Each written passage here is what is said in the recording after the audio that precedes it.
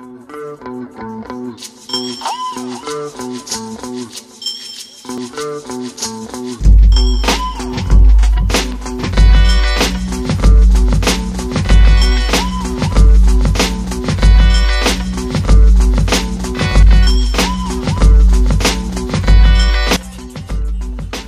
we're gonna go in. We ordered the Patagonia Fitz down hoodie.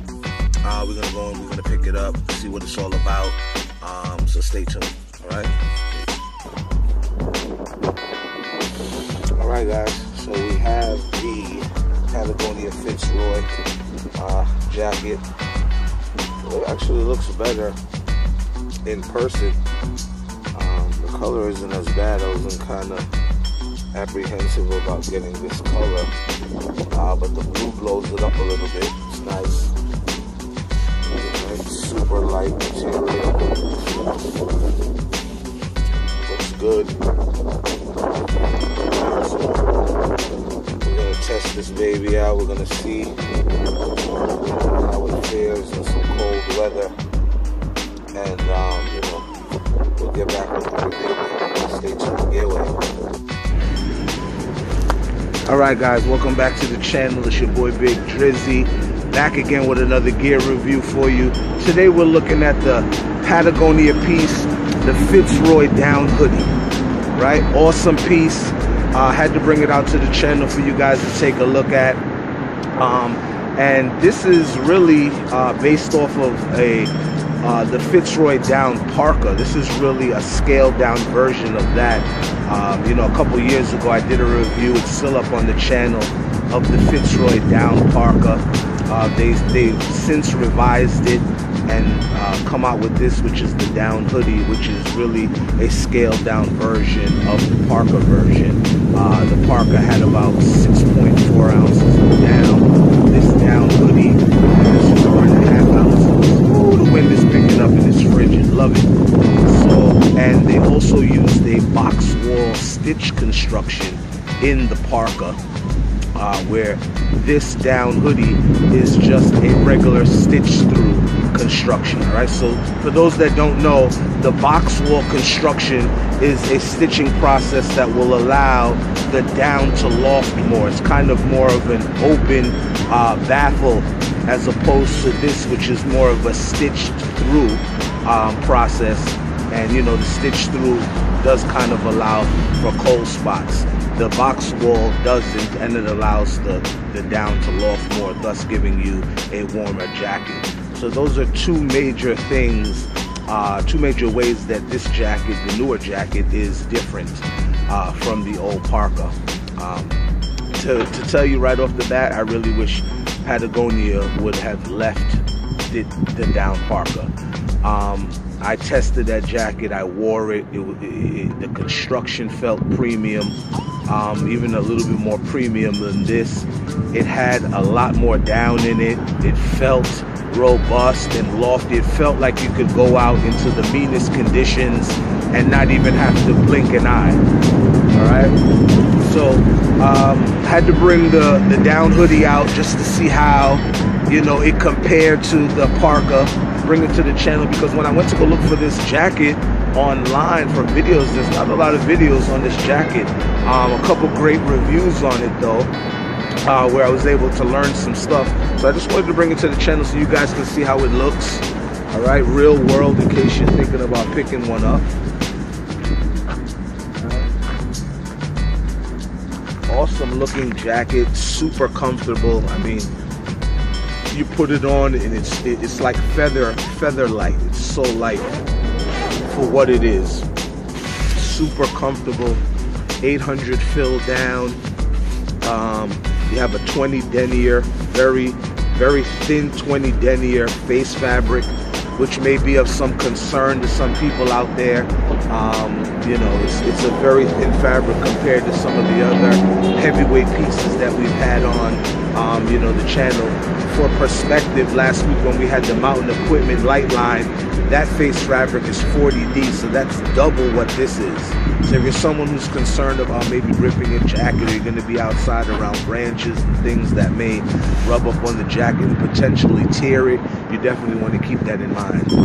All right, so yeah, man, 20D fabric, DWR treated. It is stitched through though, which will allow you to feel a little bit of cold. I have to be honest with you guys. You know, I wore the jacket yesterday, also this morning in some cold temperatures, and now it's cold. You know, I even brought my gloves with me because I said I'm going to be out here, and my gloves are possibly, my hands are possibly going to get cold. So it's cold, and I can feel a little bit of cold on the right here by my elbows. I can feel a little bit of cold. If you feel the fabric, there's not a lot of down here by the middle of the arms. All right. I really like this jacket though, man. I really like it. It's minimal. It doesn't make you look like the Michelin Man. It's cut close to the body, but it's still roomy. And even with the DOS parka that I reviewed a couple years ago, I usually wear an XL, and the store didn't have an XL. I said, let me try on a large, and the large fit beautifully. So these run roomy, you know, if you want to layer and stuff like that. So let's get into what we like, what we don't like, the features of the jacket. We have two awesome external Napoleon pockets here. Love that. Two raised hand warmer pockets, nice and sizable. The left one has a double-sided zipper here, right? So you can stuff the jacket into this left pocket. Great piece. Zip this up here. All right. No two-way zipper, which would have been nice on this, but you know, I think they're just trying to keep it minimal. Nice, neat cord lock here on the side. Nice cut as well on the side. It's not all the way even on the sides. It kind of comes up a little bit, which is awesome. Jacket zips all the way up. It really would have been nice to just add maybe a square here and a square here of micro fleece.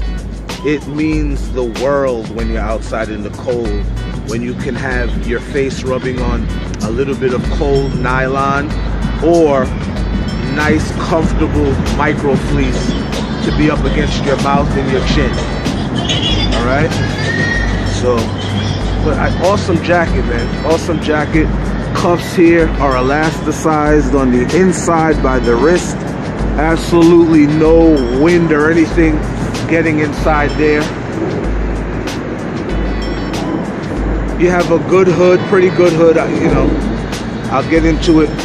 Comes down nice, protects the circumference of the face. There's no adjustment here on the side of the hood. The only adjustment is in the back. All right. One little thing I'm gonna nitpick on right now is that when you have a hood like this with 1-point adjustment, the draw cord cannot, it's gonna start from your temples. It cannot go around your head like a headband. It has to start at your temples and come down a little bit to that little indentation at the back of your head, above your neck. All right, that ensures that the hood is securely fit on your head. When the draw cord is goes around your head more like a headband, then the hood is more prone to not grab the head the right way and won't move with your head when you go to turn, especially if you have a hat on underneath. All right, always something to look for. Make sure that the draw cord starts here and it goes down just a little bit. That way it'll have a more secure fit around the circumference of your head. Only thing that, you know, I really want to nitpick with is that, but still a secure, hood still has a nice secure fit around the head. Love the pockets, they're raised, they're comfortable. You can just take a nice leisurely walk, or if you're waiting out somewhere for a train or a bus, or just standing somewhere really cold, your hands will be very comfortable in this position. Love it. Yeah, you know, the only downside I think to the jacket is I think they shouldn't have ever changed it. I think put a little bit more down in the jacket, and you'll be good. And this fabric is a Pertex Quantum. It's not Quantum Pro. I'd like to see them put Quantum Pro on this. Give us a little bit more weather resistance. Give us a little bit more durability. And give the fabric a little bit more chance to deflect the wind a little bit better. For the price, it's $3.99.